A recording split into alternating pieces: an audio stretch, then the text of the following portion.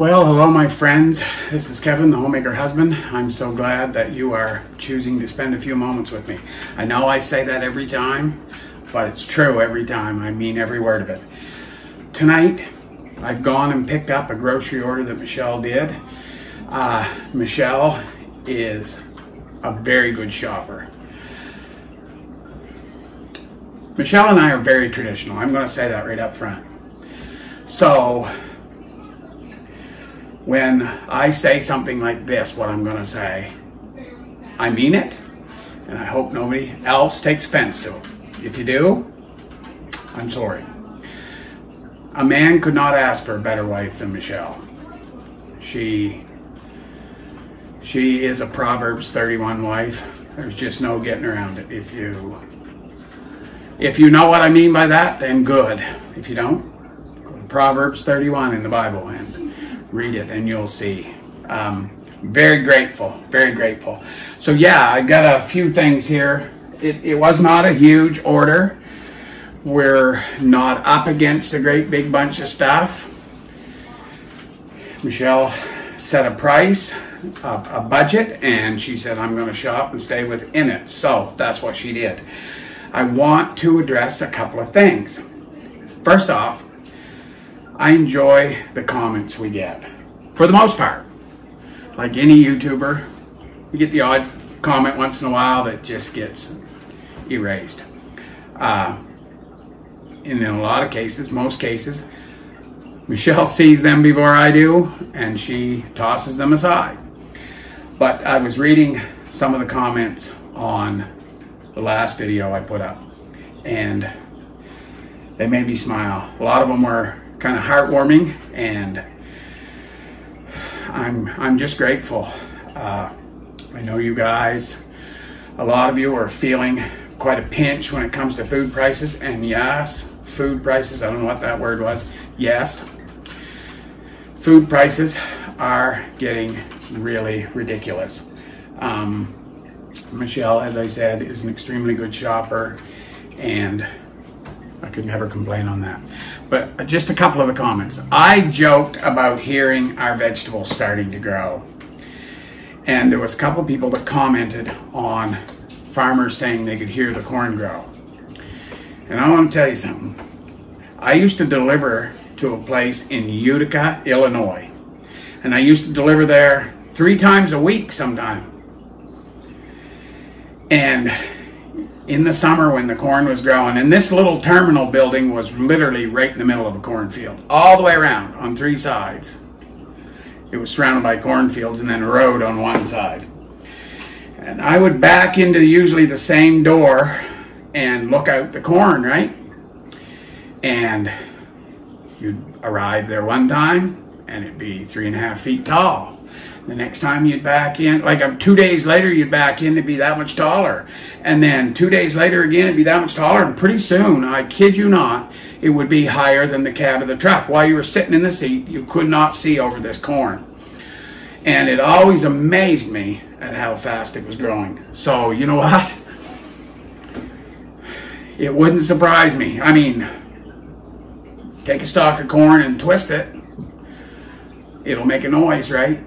Take thousands of them, literally growing and straining, and yeah, I would not doubt for a minute that you could hear corn growing, just like you can hear a Ford rust on a quiet night. Did I say that out loud? Probably Michelle will take that out.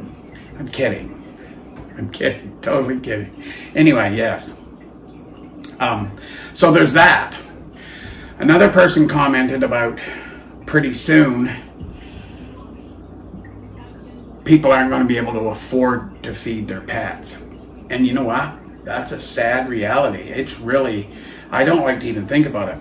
But, and yes, I have said many times that Michelle and I are extremely blessed. I work a job where I can choose to work a little bit harder and whatnot. I can't work gross amounts because I have my stuff to do here, and Michelle can't be left alone all the time.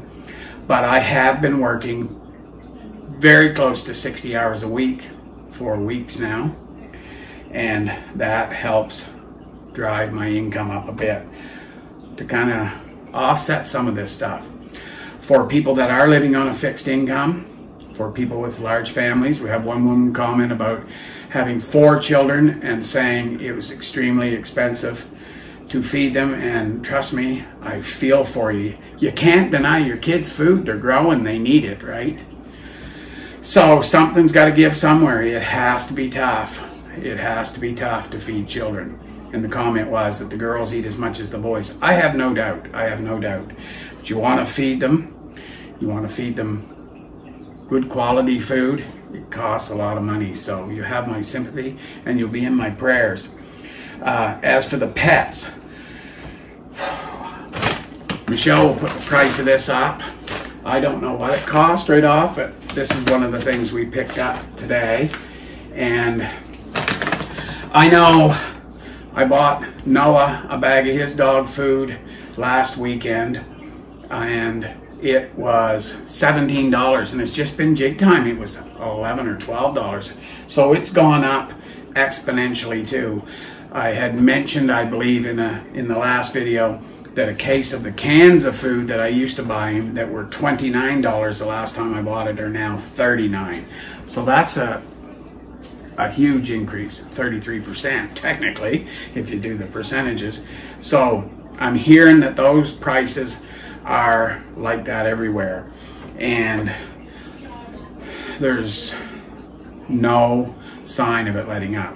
Now, I know also, or I'm getting ahead of myself, prices of the pet food are astronomical, but extremely impoverished countries, they don't have pets. So anyway, if you're on a fixed income, I would certainly feel bad for you, because I know it can be pretty tough. Yes, there's ways you can save money, and our pets are still a little spoiled. I mean, the cat eats cat food, but Noah eats a lot of our food and whatnot. So at any rate, I guess I'm rambling. Just know that I do appreciate your comments. I read them, and sometimes I'll back through them, make sure I didn't miss anything, but or miss anyone. But keep commenting, I appreciate it. Now I'll take a few moments and show you what we got here, so stay tuned. Okay, some of you might wonder why you always see these Clorox wipes sitting here. Michelle, when she comes out at lunchtime to get her lunch, if she's putting something in the microwave or the air fryer, she'll take 1 or 2 of them and she just wipes the fridge and microwave, anything, any handles, you know. She just kind of makes herself busy for a couple of minutes while she's making her lunch. That's why they're always there, and they always will be out, just simply for ease of use for her, if anybody ever wondered. She bought just 1 box of these for now. Ordinarily she would get a couple, I think, but the last time or 2 we've got a couple or three.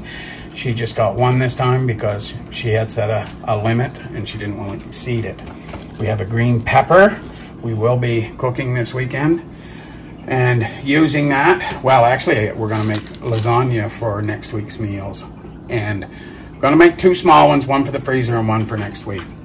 And a bag of onions. We, as I have said before, use a lot of onions.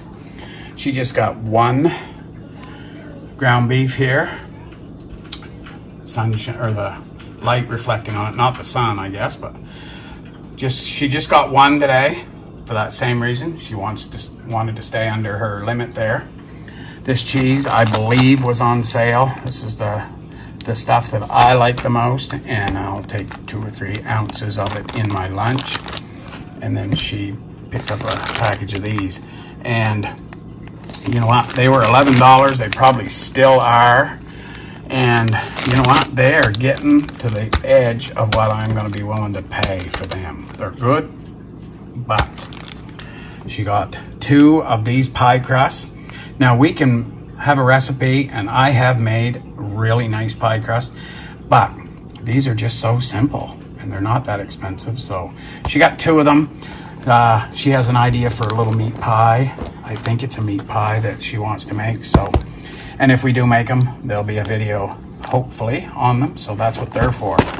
She got 5 of these, and if you'll remember, not too long ago, I bought a flat of these, and guess what? I have eaten the whole flat. So she just got 5 there tonight. Maybe pretty soon anyway. They're 36 cents a piece today, and when I bought the flat, they were 27 cents a piece. I don't know whether we'll see that price again or not, but next time when she says the budget allows, I'm gonna grab a flat of them. I love them. And 2 liters of this milk. It's the lactose-free stuff, so she can tolerate it if we use it in our baking and stuff. And I like it too. So we just got that, and she'll put the price up for that. 2 of these luncheon meats. These are the ones that for so long were $1.97 a can, and now they're $2.47. So they did have well, not 3 full cases of them, and there's 24 in a flat of them, I believe, and they had like 2.5. I just grabbed 2 of them. I went in the store and I grabbed 2. I had to pick up this, actually. Almond butter for Michelle. Those protein balls that we made, that's what she used in the ones for her, and she'll eat it on toast and stuff like that.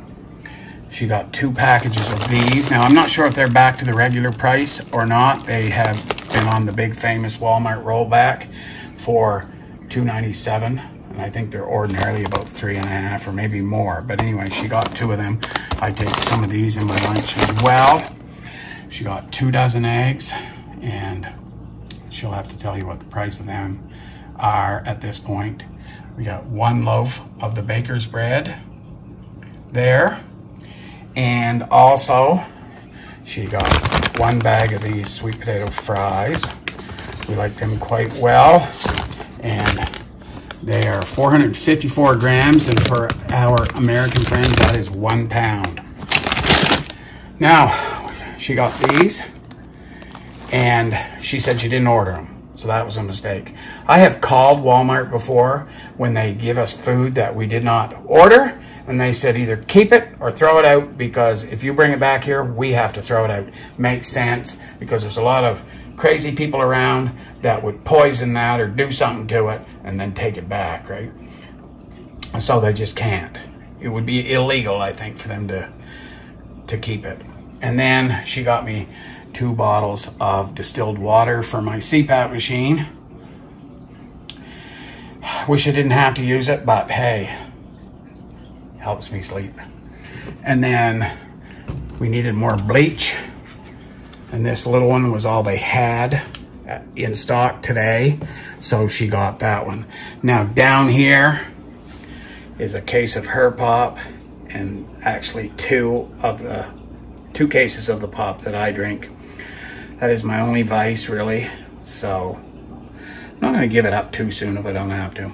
And then once again, the cat food that we purchased and the cat litter. So that stuff is getting pretty expensive. As I said, that litter is pretty expensive, but it really does work well. And I guess that's how we justify it.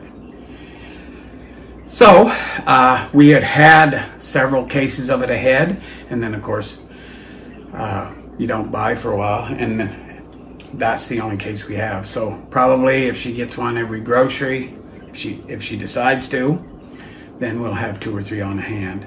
There's been a few things that we haven't bought much lately, and probably soon we'll start again. I said in an earlier video as well that we are trying to use up some of our food store, and the things that we are going to stock up on are the non-perishables, things that will last for a long time but cost a lot of money. I'm not convinced at all we're out of the woods. I heard on the radio just this morning that home sales in Canada have absolutely plummeted. That was the term, but people on the radio are always trying to be dramatic. But that's what they said. It's reported the numbers are in now, and last month home sales in Canada have absolutely plummeted. That would be because interest rates and stuff like that. 1/3 of the experts in the United States are saying that there's still a chance that you guys in the US will experience a recession in 2023. Now wrap your head around that. It must be nice to live in a world where the sky is the color that obviously theirs is, because I don't need to say anymore, I guess. So buckle up. It could still be a rough ride, right? I know I mentioned about the big Silicon Valley Bank failure. There was one in New York, I forget what it was called, happened last weekend as well. Janet Yellen is saying your banking institutions are all perfectly safe. Joe Biden's promising to bail everybody out. What do we say? That takes money, and where does government get money? They don't get any money unless they take it from people that earn money. So could be a rough ride, but at any rate, I don't want to be too much of a negative Nelly here. Just prepare, and if you have friends and neighbors that aren't preparing, look out for yourself first. God is good. God is in control. Nothing's outside of his plan. But anyway, join me on my other channel and we'll talk more about that. But at any rate, thank you very much for watching. The plants are doing awesome. Maybe I'll just take a quick video. Most everything has grown except spinach. I've had to change out some spinach seeds. I think we got a bad batch here, and Michelle told me about the wrong kind, so I'll have to go and get the right kind and plant them as well. But anyway, if you've watched this far, thank you very much. Comments, concerns, let us know, and we'll see what we can do. So thank you very much for watching. It's Kevin the Homemaker Husband saying God bless and bye for now.